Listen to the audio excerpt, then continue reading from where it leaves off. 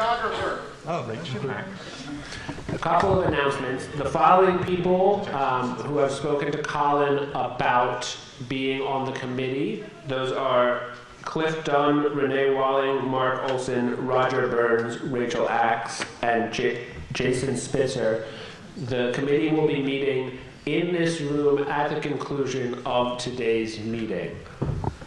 And then secondly, before we get to the actual time limit debates on the rest of it, we're also going to have an informal discussion about EPH Plus, and all the other various scenarios in this room at the conclusion of tomorrow's meeting.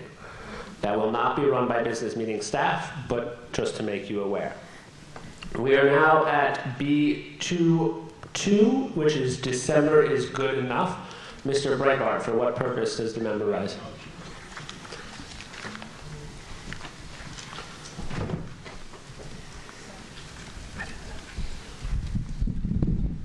I move that in all debates for the remainder of this meeting, if the total debate time is 10 minutes or less, each person is limited to 1 minute per speech. If it is more than 10 minutes, to 2 minutes per speech. Yes, that's going to be a suspension of the rules, so it will require a 2/3 vote in favor. I heard a second. Mr. Breitbart, do you want to make a speech in favor? All too often, I have seen some, with a debate time of 10 minutes, one person spend 5 minutes saying nothing very slowly and using up the entire side's time.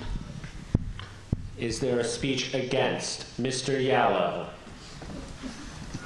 This requires a 2/3 vote? Yeah.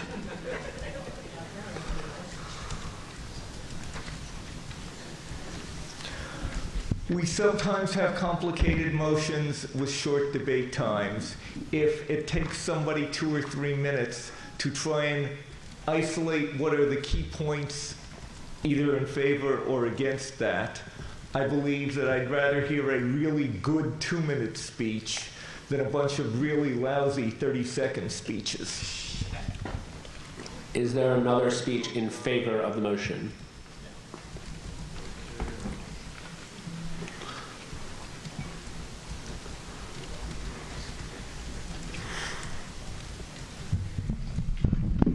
Ari Goldstein. It's actually a relatively simple equation. If everyone believes that if you believe you need more time than the 1 minute, you can make a motion to have more time than the 1 minute. And at that point, I mean, I think that makes a barrier to people basically saying, again, a lot for nothing for no time.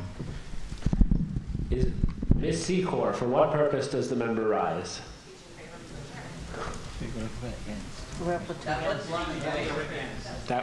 That was in favor. Sorry, I got confused about where we were.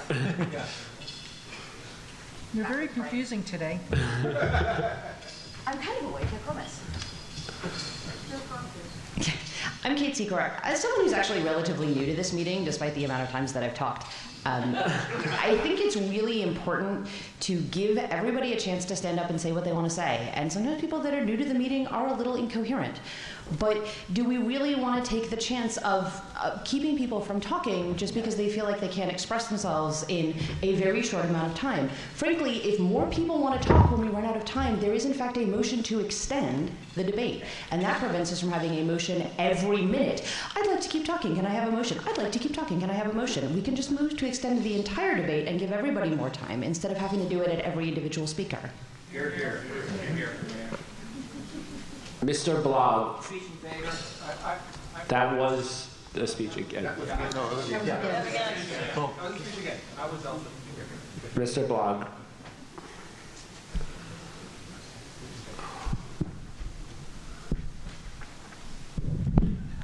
Gary Blogg, I'm in favor of it because I want to have as many people be able to speak on in favor of or against any motions they want. I want to hear more opinions. I don't want to hear just one person's opinion dominating an entire block of the time allotted for or against a motion. I want to hear more opinions. And there are several people in this room who will take up the entire time, and I'm in favor. Mr. Buff, is this a speech against?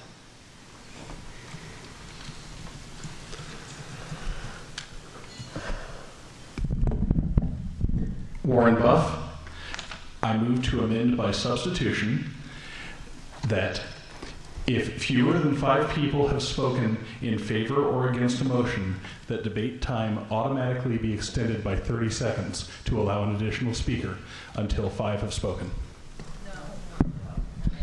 Is there a second? Is there a second? Hearing none.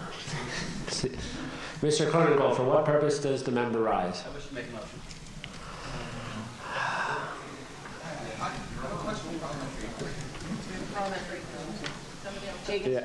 Jay, yeah. Mr. Kronengold, please yield for the parliamentary inquiry. Thank you. Right. Question of parliamentary inquiry. Even if we set a debate time, we don't, other than the current motion on the table, we don't have to use it all, right? If we set a 10-minute debate time. No, we don't have to use it all. The chair would be really happy if we didn't use it all. Right. So that, no, I agree. It's hilarious, but that's my point. So if we set longer debate times. No. That was your parliamentary inquiry. Okay, thank you. Mr. Kronengold, your motion. I move that if fewer than 5 speakers have spoken on either side, then the threshold for extending debate be dropped to 50% for that motion. I'm sorry, I didn't catch what you said. Normally, the threshold for extending debate is 2/3. My motion is that we change the motion on the floor that if if fewer than 2/3 have, fewer than 5, thank you, have spoken on a given side, then the threshold drops to a regular 50% so that the body can extend debate if they wish to more easily. So you mean to amend the motion by substitution so that the vote threshold for extend debate, if there have been 5 or fewer speakers, is 50%. Fewer than 5. Fewer than. Fewer than 5. Fewer than 5, not inclusive. Less than. Yes. Okay. Is there a second? Second. Point of order. Mr. Yallo, what is your point of order? Germaineness. I do not believe the microphone. Yes, actually.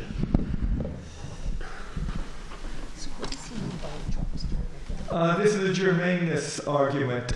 I believe that in attempting to alter that other section, it would not be germane to the original amendment and therefore would have to be offered as a separate amendment, not while Mr. Breibart's amendment is still on the floor.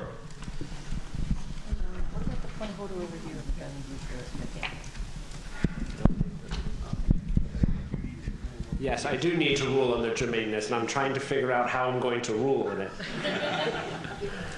It's certainly might influence how people will vote on the other things, so I think it's germane.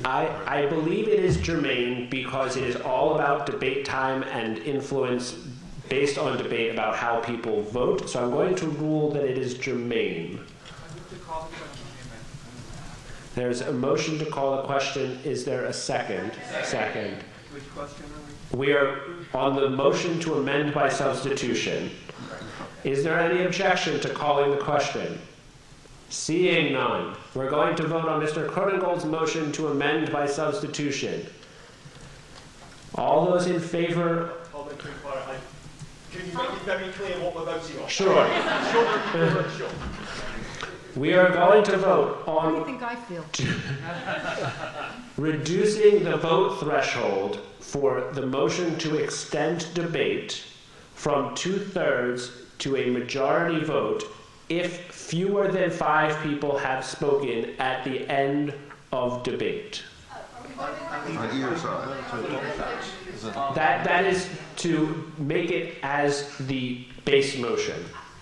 Fewer than 5 per side or fewer than 5 total? Per side. Total. Total? No, it's per side. Per side. I misunderstood the motion. It's per side. So we are voting on whether to